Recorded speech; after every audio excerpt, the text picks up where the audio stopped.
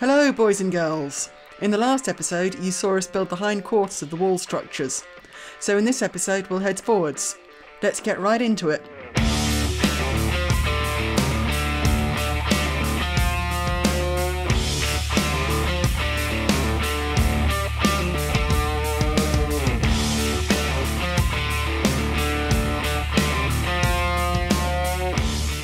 With most of the rear structure in place, the next thing I think I want to tackle is the door aperture. We have been using our crayons here, so we've been drawing figures and using colors to figure out exactly what it is that we want. We've examined the dimensions of the door and the different shapes that the frame has got and all of those things. And we have come to the conclusion that if we were to attach the door frame to the bottom 40 by 40, the threshold would be very tall. So with hindsight, I shouldn't have welded the bottom part in, but hindsight's always 20/20, as you know. So I am simply going to brace it, cut it off, and then weld the frame straight to the 40/40. That way we get the door a little bit lower, and also the entrance and the steps will be working more like they were planned to be. Planned? Oh well. I will put a 20 by 40 as planned here, with the 40 to the side and the 20 towards the front and back. That way we have a strong straight upright here. It will be a little bit too strong with the door frame there too, but in this case I don't mind. I could complicate it and maybe get the door 20 millimeters forward. I just feel that that would be complicating things for the sake of complicating things. We have also checked this dimension here, and according to this, the door doesn't actually need to be any further forward, so everything is okay with that. And this straight line here is obviously without any insulation, so it would come even further back for that. I also want to say that these Firebolt tool magnetic shims spacers are very handy with things like this, because it easily means that I can visualize where 30 millimeters extra is going to be, or how thick the insulation is going to be, and things like that. So highly recommended. Just a few minutes ago I was recording a piece where I was saying that I was going to use the planned 40 by 20 piece here, and just as I was saying what I was saying, my head started reprocessing everything, and I've had to re-record this now because the plan's changed. The plan is to have 60 millimeters of insulation on this wall. That gives 10 millimeters extra space between the insulation and the actual door frame, but the door frame is stepped, so it has got another 30 millimeters in. So this is where the actual hole for the door is, the actual aperture where we can walk into the camper, and that's a little bit too far out. I thought it was going to be okay, but 20 millimeters is better. So having stood here thinking and talking at the same time, it turns out that I am going to complicate this, unlike what I said in the clip that you won't see. I am going to put a 20 by 20 bar next to the frame. I'm going to butt weld it to the frame there, and it's going to basically go all the way up to the top of the door frame. Then I'm going to put the originally intended 40 by 20 on the front edge of that one. That way we have a 60 millimeter wide door frame here, which is the same as the insulation, and then further up where it is not needed we just have the 40. And then I also thought about various other complications, but in my head I'm basically going to take the door frame out here, I'm going to doctor it in on the welding table, and then when it comes to fit here, it is going to cover all of this area here, bar the parts that are going to be between this upright and that one. But I'm going to do the top of the door frame up there and the front thing there, and that's it. I hope the visual aids that I'm going to record later is going to explain what's going on inside my head. Plans, schmans, wans. I really don't want to start with a wonky door frame, so I made extra sure that at least the hinge side would be straight-ish. I'm first checking the frame with my 1 meter ruler, and I noticed that there's a slight bend. I then used a 40 by 40 by 3 box section to help make it straight. Then I could unclamp the big box section and replace it with the 20 by 20 box section that I was to weld to the 20 by 40 frame. Let's hope this little extra effort will keep the door opening and closing smoothly for a long time.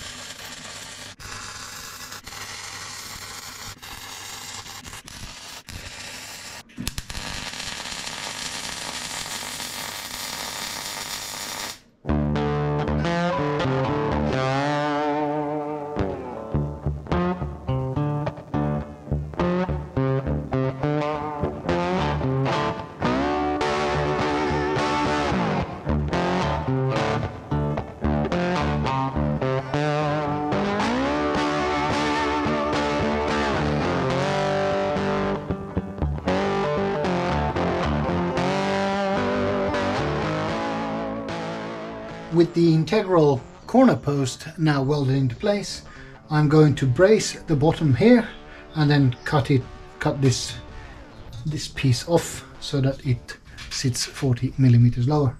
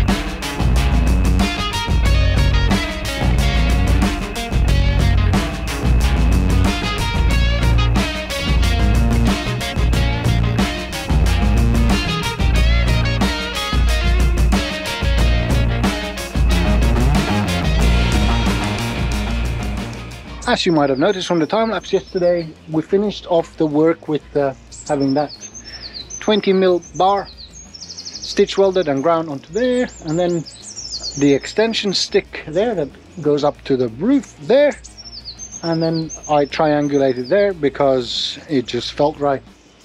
At the bottom I have the spacer that is the correct distance. I need to move it to the center when I weld it in place or do the reinforcements, and then I have the brace at the bottom there. I did a test fit yesterday, and the test fit revealed that either that bottom bar there isn't completely level with the truck or the upright, because when I put the door frame in place it was tilting forward a bit. I measured the angle on this one and compared it to this one, and it's out by like 0.4 degrees or something like that. Up at the top, that means that the top of the 20 by 40 is sticking out at the front a bit. I'm going to clean up the metal there, and then I'm going to trial fit it again to see if that made any difference. I don't think it will, but the thing I probably need to do is I need to shorten that leg just a tiny bit. It's almost so little that I might even do it with a hand file, but then again I'm lazy, so probably not. Let's do it.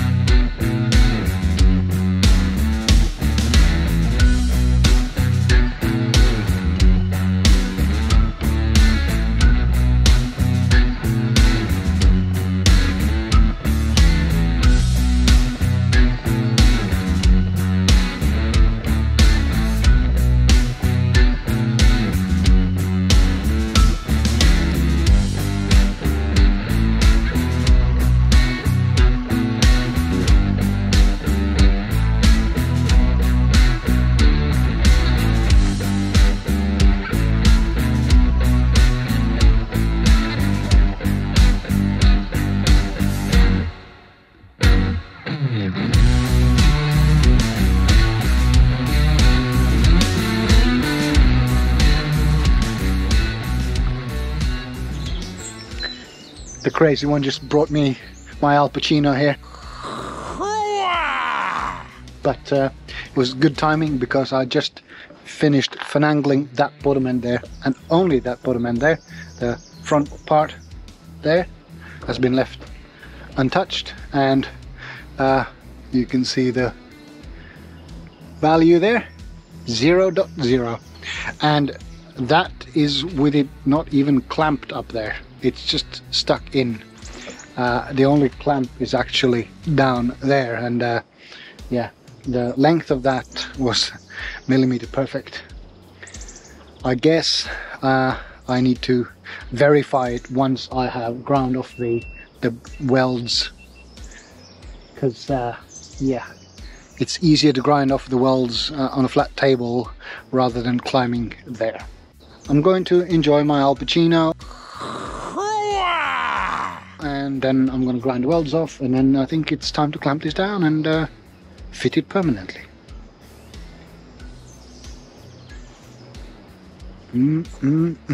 That is a tasty Al Pacino.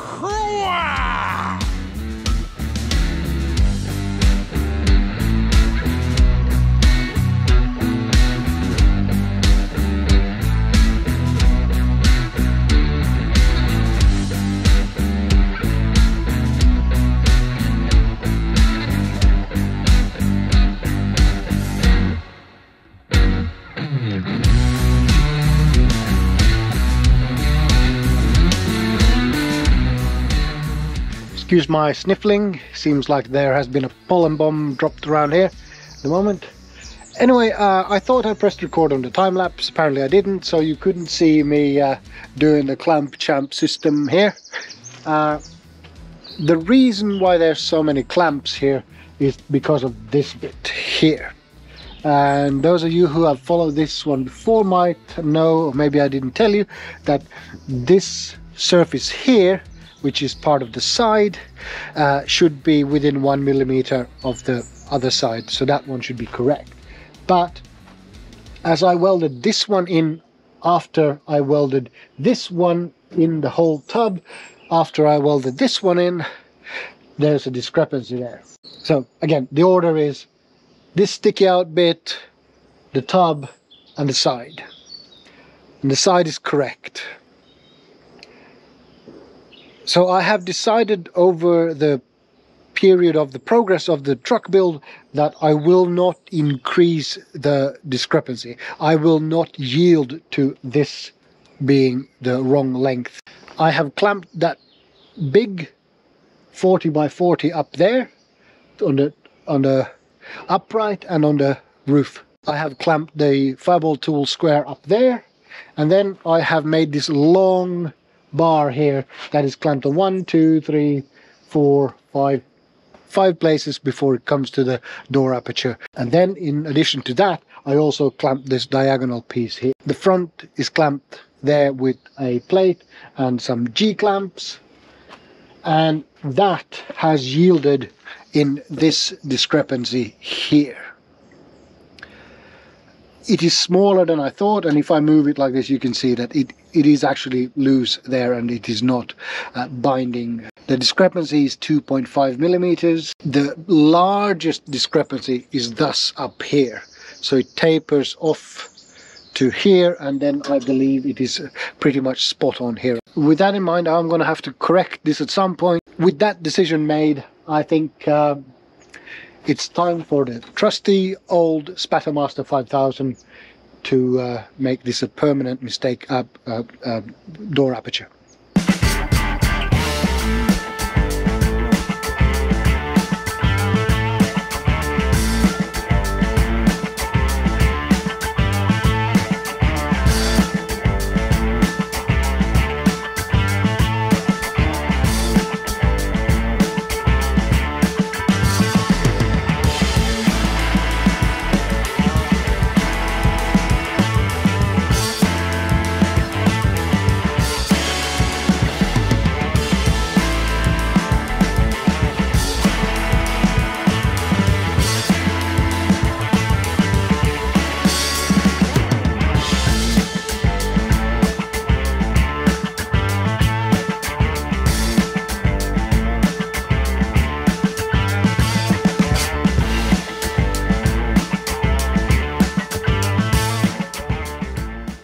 I welded in this reinforcement bar here. It felt like a natural continuation of the 40 by 40 here.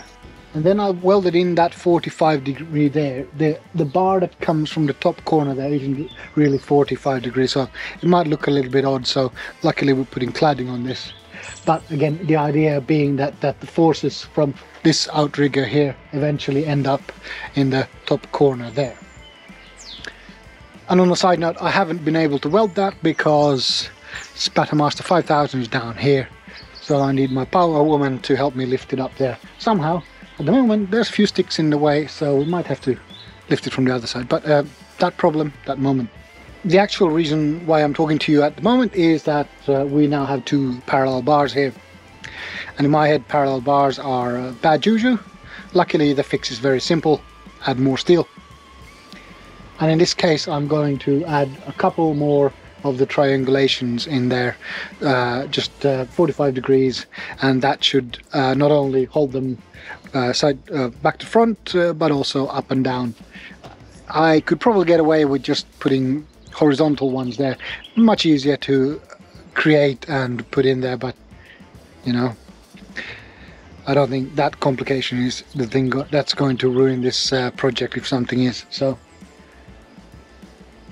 without further mumbling, I am going to please my inner triangulation nerd and put 2 bars in.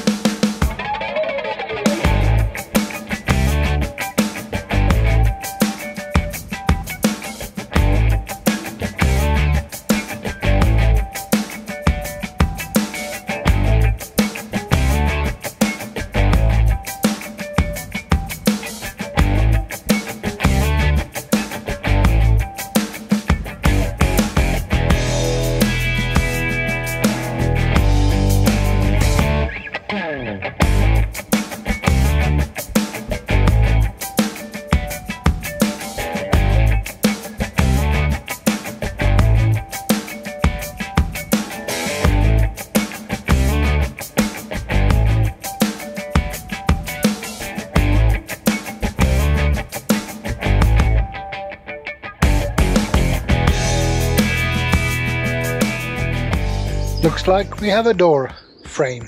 I've probably gone a little bit overboard with the reinforcements, but that's not adding very much weight, and it adds a tremendous amount of strength, especially when you do it like this in a zigzag pattern.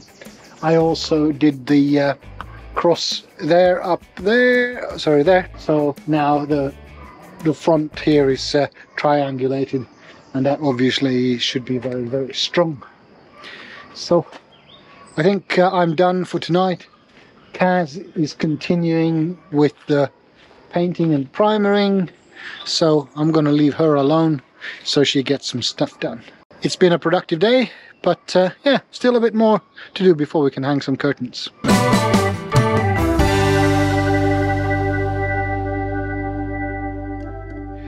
A new day here, and as you know, we fixed the door frame in place. So the next thing I think I'm going to do is fill that gap there.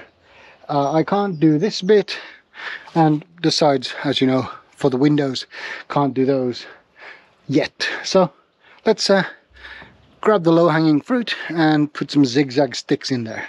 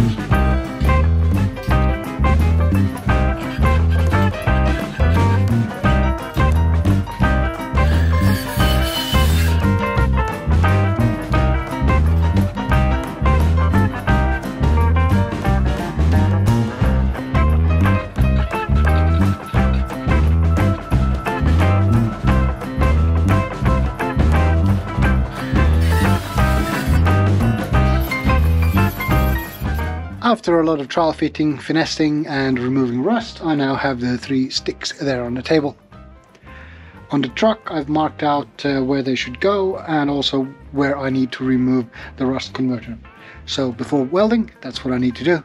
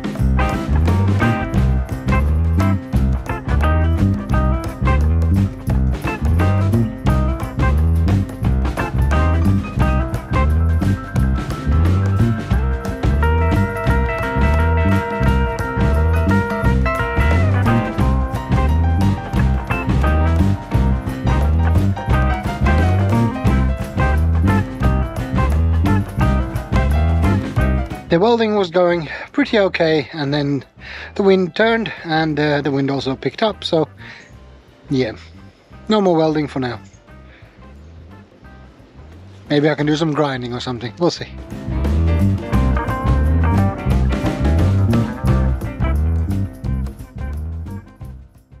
Whilst you're watching me have a fantabulous time with the grinders, I thought I'd share the loose philosophy behind the box construction.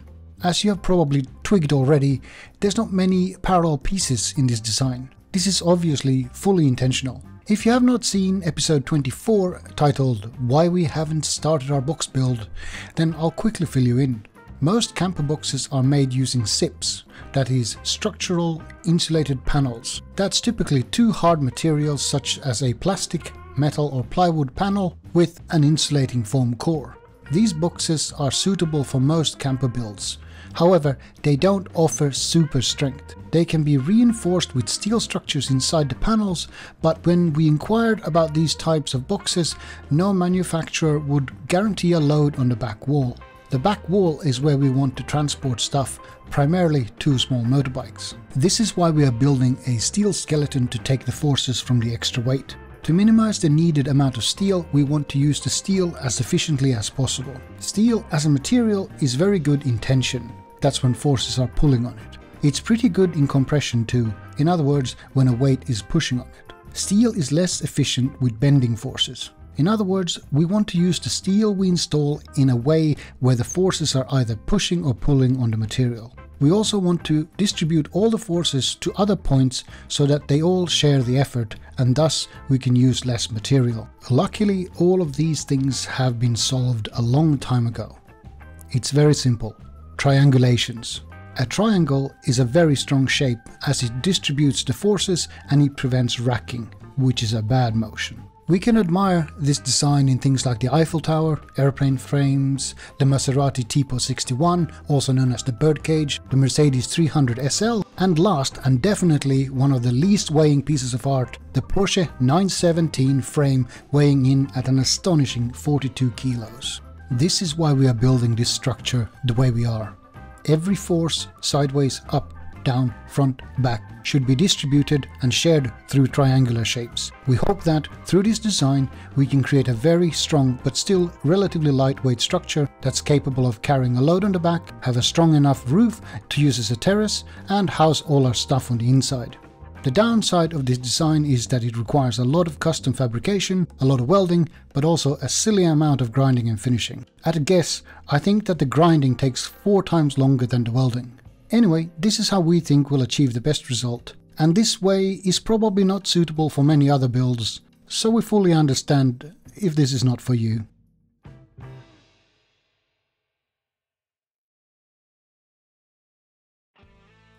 Whilst you're watching me removing metal and making sparks, I wanted to share with you our thoughts and methodology on how we are finishing and protecting the metal skeleton. First of all, I'm grinding all the welds flat, and I'm doing this on both the inside and outside of the skeleton, as these surfaces need to be flat for us to be able to mount the cladding and insulation. You're possibly wondering why I'm also grinding all the corners, as these aren't even going to be visible. Well, there's a couple of reasons for this. The main one's for my mental health. Even if I can't see the unground welds once the box is assembled, I'll know that they're there. Other than pleasing my ego, all the grinding is giving me the opportunity to check that all the welds look okay. I can see whether or not there is a good amount of metal there and what the welds look like. Once I'm done with the grinding, the skeleton needs to be protected from the elements. Before we started fabricating the box, I did some trials and some box section offcuts. We tried a couple of different rust converters, primers and top coats, and all the different permutations of them. I then left them outside under a tree to see how they held up. We initially tried some paints from the local hardware store. These simply weren't suitable for varying reasons. The paint was too thick, the finish wasn't tough enough, I could go on. I then came across a range of products by Rostio that seemed to get good reviews. The rust converter can be brushed on and doesn't need to be rinsed off, and the samples that were left outside without any primer or top coat on have held up reasonably well. We also tried a Rostio primer. This gave good results, and we probably would have stuck with this if we had managed to get a top coat on in a suitable length of time. After a lot of deliberation over what top coat to use, we decided to use a paint system designed for yachts. The materials that we are using are similar, and the box needs to be able to withstand the sun, water and salt in the winter.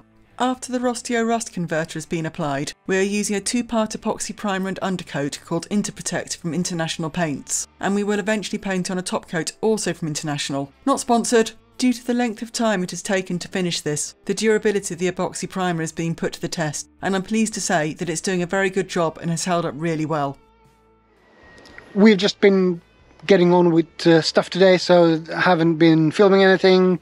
We have fully welded the cross bit up there and grounded, and the same thing with the bottom bit here. We've attached the vertical bar to the upright, and yeah, it's all gone quite well. And to finish the day off, I'm going to use the the nylon brush just to rough up the surface. Then I'm going to rust convert, and then we've got a nice 2-pack epoxy primer for those who are interested in what we're using. so that's what's happened today. Nothing exciting, so back to work. Okay, boys and girls, I know this doesn't make the best YouTube videos, just having intermittent hello everybody stuff, but another day here. It's been a while, as usual, life comes in between, but we seem to have a day where the weather isn't too bad, and everything else seems to be sorted for a while, so we can get on with this. Last time I used the welder to do those things up there, and same on the other side. The back ones here still need doing. More importantly, these ones are still open in between those ones, which means that water can gather in there. So I need to check if there's water in there before I weld that. We have a cap for the big ones, and my immediate next step is to remove this temporary support bracket that has already cracked on a few places. So I need to undo those welds there, and then I need to clean up around here and there and do that, and then proceed with the rest as much as I can. So nothing exciting today again. I will probably just simply not film anything, because this is nothing more than fighting with an angle grinder wire brush, the welder, the weather, so you'll probably just see me under a sheet welding, and you know, as far as YouTube content goes, that's not very good. So without further waffling, let me get on with that, and we'll see what emerges as footage. It feels a little bit like Groundhog Day, but let's see what progress we made yesterday. Anywho, these parts here up to above that one are now fully welded, ground and primered. There's a few places where my inner perfectionist is screaming in agony, so I might have to come back and quieten that one down. But overall it's good. One thing that I probably didn't show you and that you don't know is that I have folded this one up now to the correct angle and welded the sides, so that is sort of where the plan is to put the cladding for the wall on too. The top parts up there are still to be ground and cleaned up and primered and all that stuff, but before we do that, there are parts on this side that still haven't been fully welded, kind of what I did yesterday there. So the next thing I'm going to do is to fully weld these, and hopefully if we are lucky or skillful or energetic enough, we will have this bottom part also primered by the end of today. The work yesterday took a lot of energy out of me, so I'm a little bit fatigued today, but hopefully we'll get some useful progress out of this. And I'm sorry that this is not your typical YouTube bish bosh bash, karate chops and finger snap. What I want to convey with this is that these things take time, and we want to build this truck the way we want, and there's no shortcuts. The only way this is going to get done is if I or Kaz do it. So yeah, we just need to keep doing stuff. And on that note, bye! Good morning. I've got the power tools out again today, and I'm wire wheeling up some tack welds that Yoko did earlier, so you can fully weld them. Then I'm going to get the angle grinder out, grind them down, and get them ready for rust converting and priming. We've already made a start here, so that's today's specimen.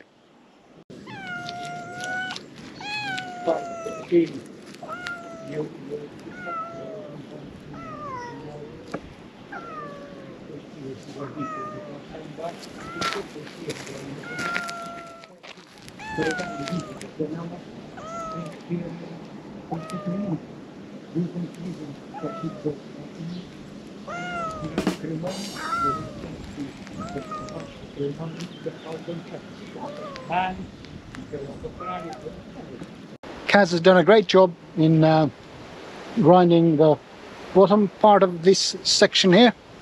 I welded some of them earlier, so I believe that means that everything is now fully welded, all the sticks that are in place. This part obviously still needs primering. We still need to do those bottom things there, and the tops still need grinding and primering. But a little progress is still good progress, so big thanks to Kaz for persevering today with the angle grinder.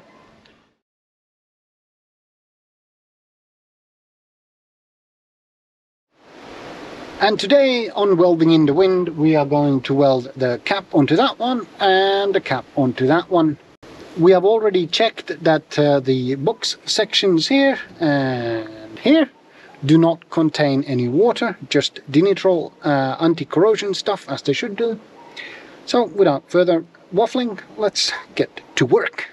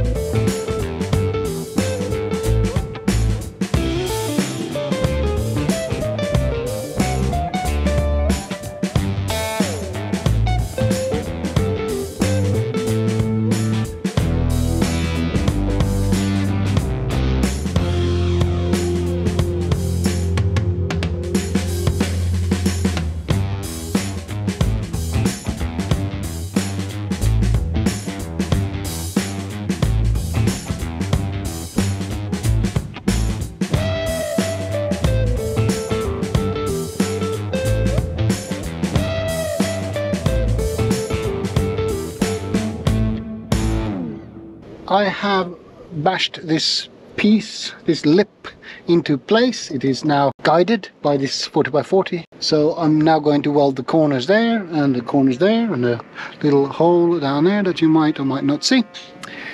Anyway, the idea with this one is that we will have the flat surface here to bond the GRP skin to, just like I have made here. So let's do the welding.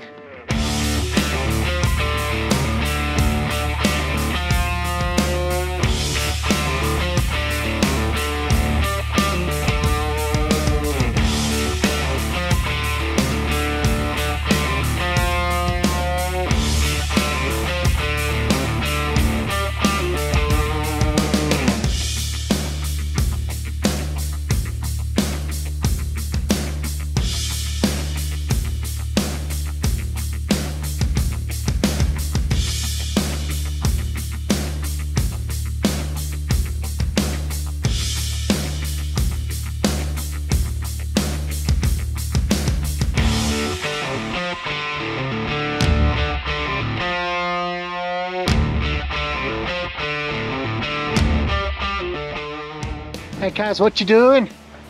Rust converting and painting. Yay! Woohoo! Get in there. Stick by stick, one stick at a time.